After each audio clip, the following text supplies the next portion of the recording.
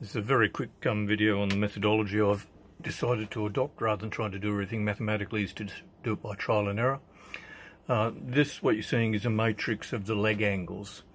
The columns represent each of the 12 servos and the rows represent the 24 individual moves that I've concocted to put together an individual step.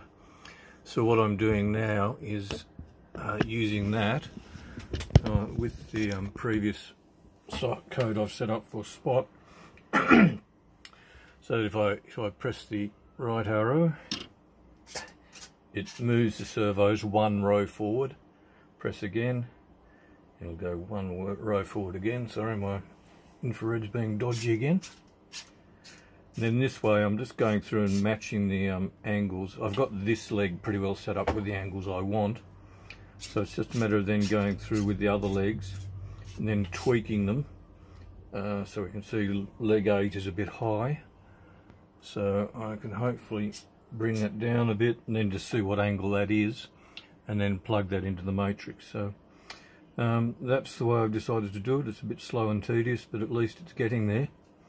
So now I can just move through the individual moves. Now obviously all the legs don't work at the same time, which is why I've set the matrix up, you may have noticed, with 6 forward steps and then 18 backwards. So that means that each leg will start at a 6-step delay to the previous leg, which will end up with the 1 leg forward, 3 legs back action that I spoke about previously.